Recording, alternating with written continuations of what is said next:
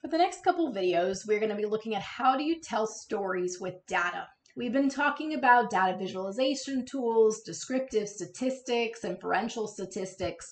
Why do all of this? So that you can convey a message. And you're trying to win hearts and minds, to make an argument, to convince people of certain things. So the way to do that is to make your data tell a story. It's really important that our data tell a story. We can use storytelling to share a vision. What do we see for the organization, where we should be going? We can share our organizational values. We can inspire action, teach a lesson, or build trust. So some of the graphs and visuals that we've been making in videos, we might want to convey that there are union concerns. So we're sharing our vision of the organization where our members are valued, appreciated, and want to stay. We're trying to inspire action. We're trying to get change within the organization.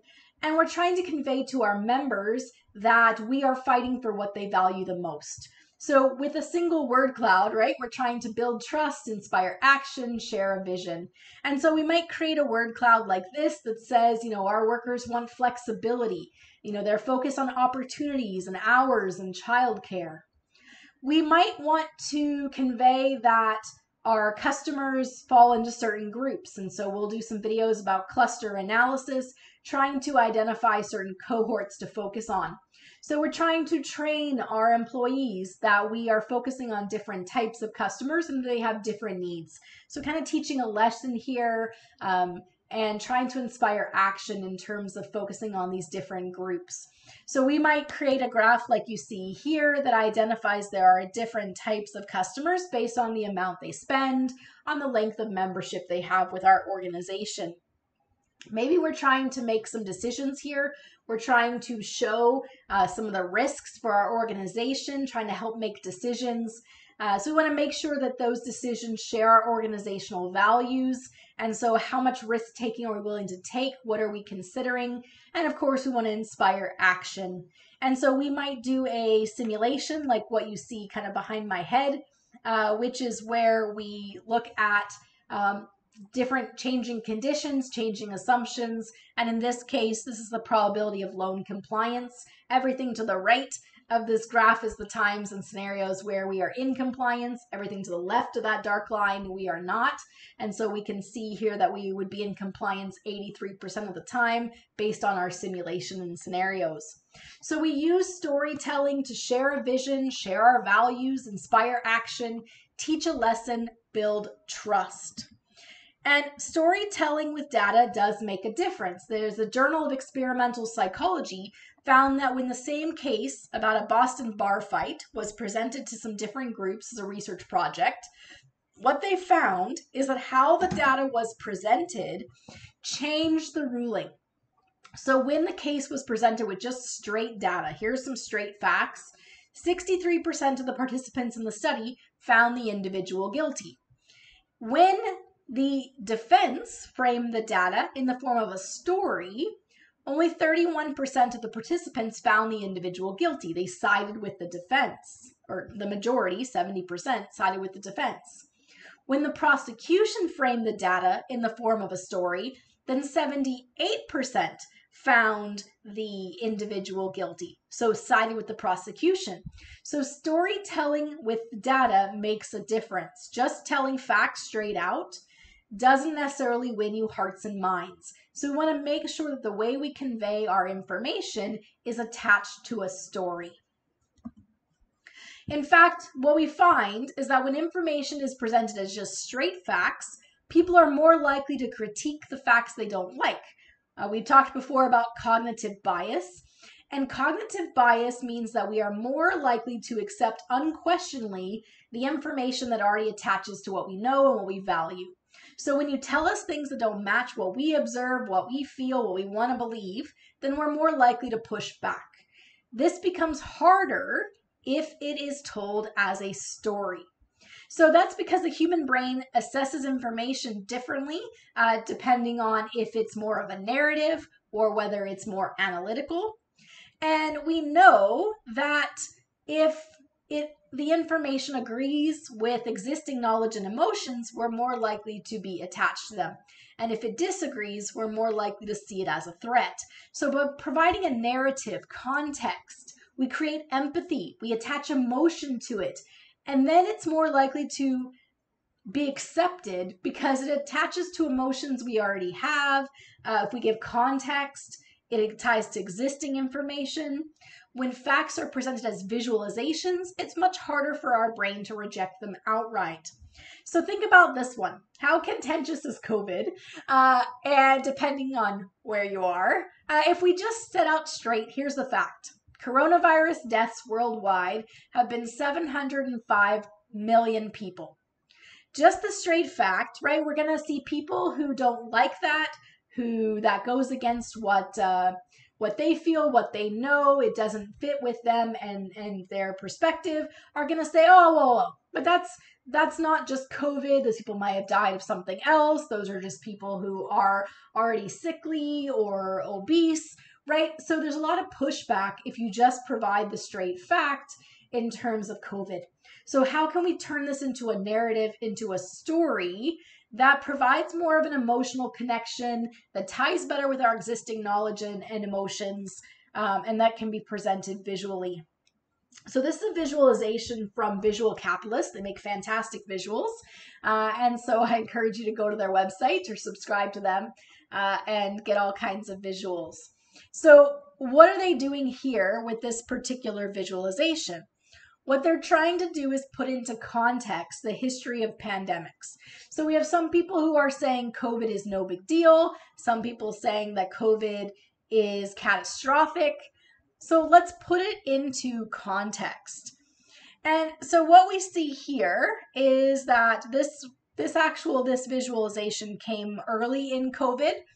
So the dot of the time was much smaller as opposed to the 705 million that you see here. If you look at this, the 705 million, this is bigger than the circle that they have illustrated as a potential amount. So it's actually a bit bigger. So it's closer here if we're looking at it. Of course, this is all super small, right? So when we talk about 700 million deaths, that's greater than the Great Plague, that's greater than smallpox, that is more than 3 times the size of the bubonic plague if we're going back in time. Yellow fever was 100,000 in comparison. Spanish flu was 50 million. We're talking about 700 million. So in terms of, so if you look at history, for example, the Spanish flu in 1918, at that time, they shut down events and people stayed home. The images from the Spanish flu show just makeshift camps, hospitals, just beds of people. And in fact, there's discussion about how the Spanish flu and the fact that everyone was kind of locked up, couldn't go anywhere, put aside their money. And because of that, they then when Spanish flu was finally done, you were just so happy to be alive and having made it.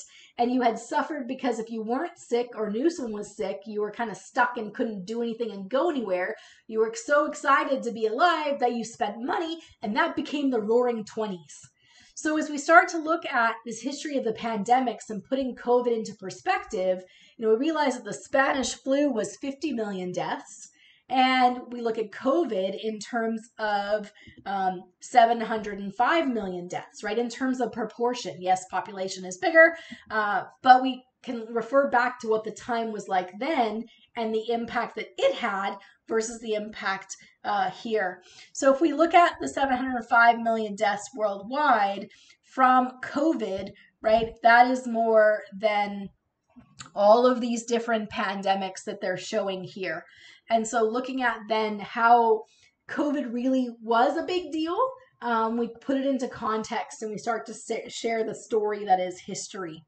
Then it becomes a little bit harder to push back on that particular fact of the 705 million deaths and the impact that COVID had. So we need to tell stories with our data. When you tell stories with data, we need to think about a couple things. Who is the audience that we're trying to tell this story to? What level are they at in terms of their knowledge of the data? Are they for or against it? Are they literate in terms of graphs and the visuals, the statistical approaches we're using, right? If we're going to show them visuals and try to convey to them information, do they understand what this type of graph looks like? Are we at the level and approaching it in a method that is acceptable to our audience? What questions do they need answered? So you need to anticipate what it is they want to know, as well as what they're going to do with this information. In other words, why should they care? So if we look at the right here, this visualization, this is created by Google during COVID, and this is the reports about mobility. So they're looking at Google Maps to see how much people are moving around during COVID. And so what we see here is that for Edmonton, Alberta, you can see that the baseline, that's this middle line right here, that's the before COVID average. And what you see, for example, is there's a lot less people on public transportation, and there's a lot less people working in an office, right? People were working from home. What we do see is that there are spikes in parks. So more people were getting out during COVID outside to enjoy things because they couldn't go to other locations. And so we can see their movement here. If this is our visualization, we're asking ourselves, well, who is the audience? The audience for this particular graph might be municipal government or provincial government or federal government trying to decide what are the requirements for what can be open and not, and how well are people abiding by rules that we've made in terms of what can be open and where people can go, and are they socially distancing?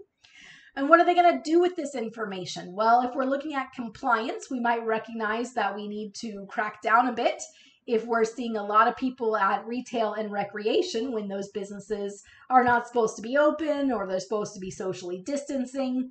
So who is the audience? What questions they need answered? And what will they go about doing with the information? We tend to err on the, oh, this is nice to know. Here's some interesting things. But at the end of the day, we need to make charts and graphs and do statistical analysis that can be utilized, which comes back to this storytelling here. What are you trying to do? Share a vision, share values, inspire action, teach a lesson, build trust. What information are you trying to convey? And does the visual that you have chosen actually help you to accomplish that? So what are you trying to accomplish? And what are the highlights? Do your visualizations, does the statistical analysis methods you choose, do they actually hit those highlights? And then the other question we want to address here is, are you trying to win hearts or minds? Here's why that matters. Oh, we'll come back to that other one because obviously I forgot a slide. So who are you trying to win hearts or are you trying to win minds?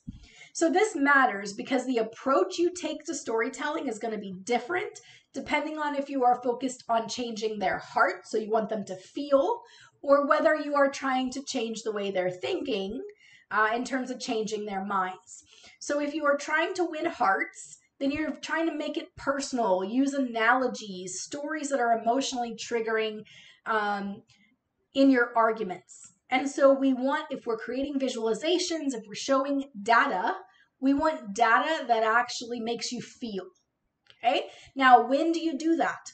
You do that if you're introducing a new idea, something novel, okay? We want that emotional attachment to this idea. If we're trying to get people to buy in on some shared values or direction of the organization and it's new, we want to win their hearts. We want to get them emotionally attached. So if your audience is in an emotional state, then you want to focus on winning their hearts because they're already in that emotional state. Now, if your audience is struggling, so they all have lots of different opinions, then you do want to focus on more of that emotional connection because that will unite them even if they're coming from very different perspectives. If your ideas are disruptive to the norm, so you're making radical changes, either it's a new idea or it's quite different from what we've done before, then we want to tell stories with data that attach an emotion to it. And if you've already made a decision and your focus here is to gain support for that decision, again, we're focusing on more analogies, more personal impact, and more emotional ties in our presentation of our data and information. In comparison, if we are conveying information that's quite complex, then we want to focus more on winning the mind. So we want to create visualizations and stories that take a big complex item and break them down into its pieces by asking questions, diving deeper, and focusing then more on how people think and process information, laying it out. If our ideas are not disruptive to the norm, so we're adding something, but it is consistent with the values or the things we've been doing, then we can focus on that rational decision of should we go for it. And so that would be, for example, like here, if we're looking at probability of loan compliance and we're trying to decide whether or not we should get some additional loans, it's already for things that we're already doing, so it's not counter to our current objectives. It's an alignment with our organizational values, and so we're really just trying to help them in that cost-benefit analysis make the decision by providing those details to what might be a more complex decision. So here then we are more about pros and cons, right? Showing them with our data, with our story, the benefits or downsides to a particular decision. If we are trying to change direction, then we can also use the approach of winning minds. And here again, back to the pros and cons. So with your story, are you trying to show the benefits, the downsides, and how the benefits outweigh those downsides? Or are you trying to trigger an emotion, a personal connection with what you're trying to convey? So we need to think about those things as we're telling our story with our data. And ultimately, we need to understand who our audience is. What are their priorities? What are their beliefs, their values? What is most important to them? If you are using your data to make an argument at work, what are the key performance indicators for the business in terms of how do we measure success? How do we define success of the organization? Tying it to the priorities, beliefs, preferences, the expectations of the audience. You need to recognize that there is an appropriate timing of information. So, for example, we send out surveys. At Tuesday at 9:30, because if we ask for information on Fridays, no one looks at it. It gets lost in the email over the weekend. If you do it too early on Monday, it's all lost in the giant list of emails you're trying to catch up with over the weekend. And so there is a perfect time to both solicit information from people, but also to give them information. When are they the most receptive? Perhaps you've been in a meeting at 4 or 5 o'clock on a Friday.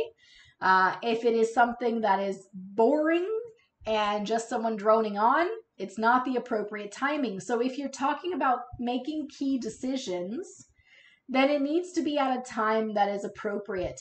And so we need to understand as we are presenting information, whether we are trying to win the hearts or minds, introduce new ideas, change direction, there is opportune times for these type of information to be better received. And so we have to understand our audience well enough to understand when that is.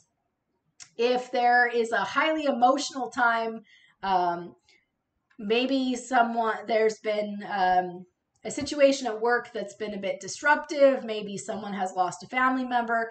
So everyone who's been kind of emotionally engaged in an issue either related to the business or someone related to the business, if they're in that highly emotional state and you need them to understand a complex issue, trying to win minds when they're in that emotional state is not going to work.